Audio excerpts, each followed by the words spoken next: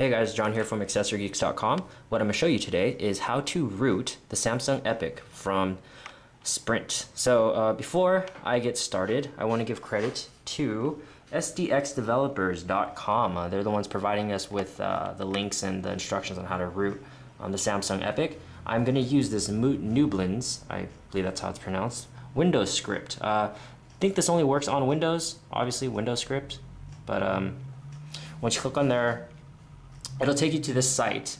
And from what I've heard, his drivers on here are outdated. So there's actually an updated 32-bit driver. You can just Google that. I'll see if I can put that in our descriptions. But once you get that, you're going to download this root file at the top, and you're going to go ahead and proceed with the process. So I already installed the driver, so before I put the phone into debugging mode, I'm going to connect it to the phone, or connect it to the computer.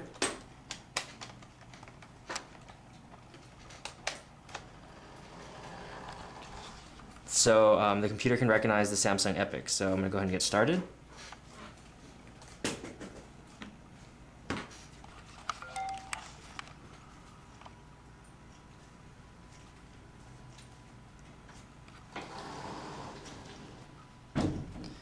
And that's usually what you're going to see as soon as you install it.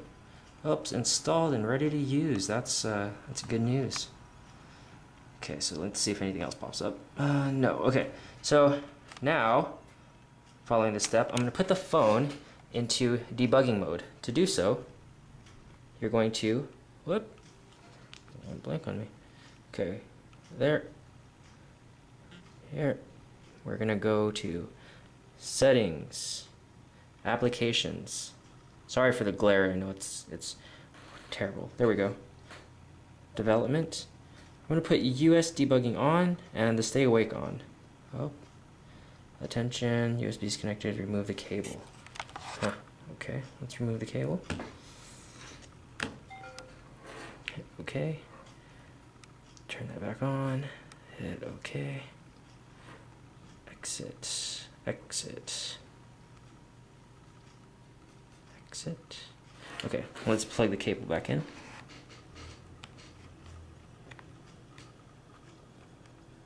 Doing this one-handed, guys.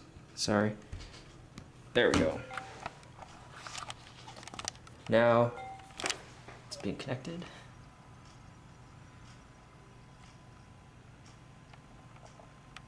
There we go. Those are the little windows that popped up as soon as I did that.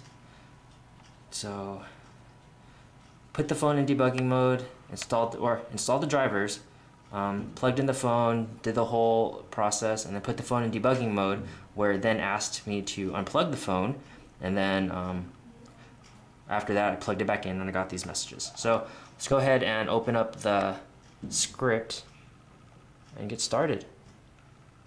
So I'm going to go into my computers where I have it saved. After I extract it, local drive, I put it under Epics. One click, actually no, I'd put it under this one. There we go. Let me zoom in. One click root exploit. We're gonna scroll down, and the instructions say to run this one. So let's run it, see what happens. It says that the exploit and BusyBox made by Joey Crin and one click installer made by Nublin. Press any key to continue. And we're getting device not found. That is not good.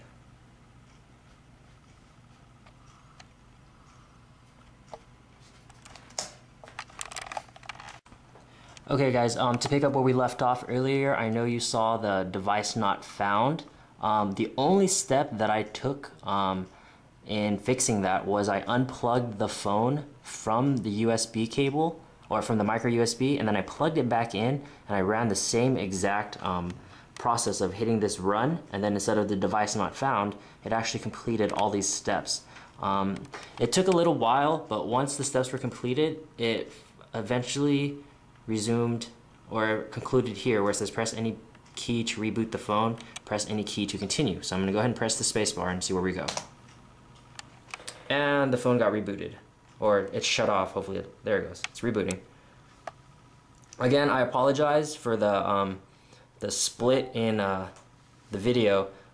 Like I said, when we at first, up until the point where it says device not found, the only fix that I did was I unplugged the micro USB from the phone and I replugged it back in, and it actually recognized the phone the second time around. So I'm assuming that after you install the driver and you have the USB debugging mode set, unplug the phone and then plug it back in just to make sure that the computer recognizes the phone.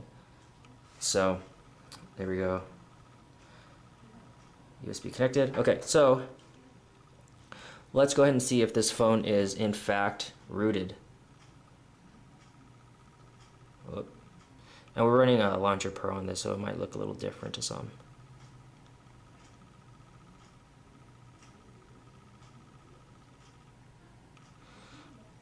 Let's see. Now, I know I should be looking for the super user icon. So let me do this. There's a program called Titanium Backup that's only accessible through rooted Android phones. So let's go ahead and find it. Titanium Backup.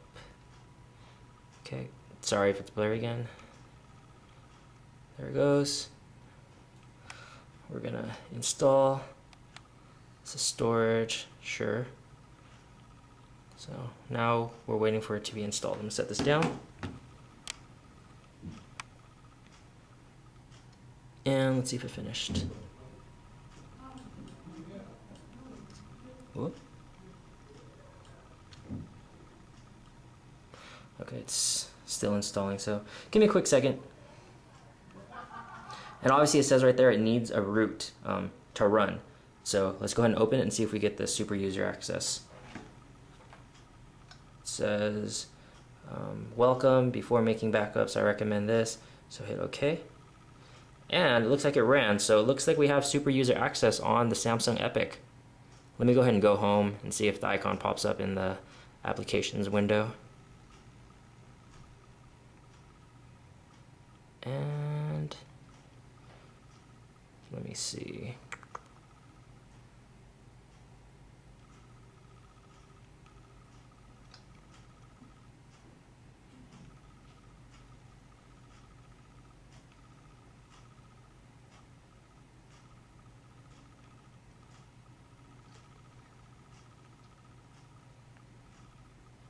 Sorry guys, I'm kind of new to this. So I know in the Fascinate, when I ran the actual program, it showed the super user. Let me see if I can just get this up again. Backup, schedules. For some odd reason, it doesn't show the super user, but it's jailbroken. So that's going to conclude how to jailbreak the, or not jailbreak, I'm sorry, how to root the Samsung Fascinate, or the Samsung Epic. Wow, I'm messing up today. But yeah, so I'll have more of the descriptions or the instructions on our description. Please subscribe to our channel if you like seeing videos like this, or if you need any demos of any other phones rooting or whatnot. But great steps. Again, I have to thank SDX developers. This is John from AccessoryGeeks.com reminding you got it from a geek.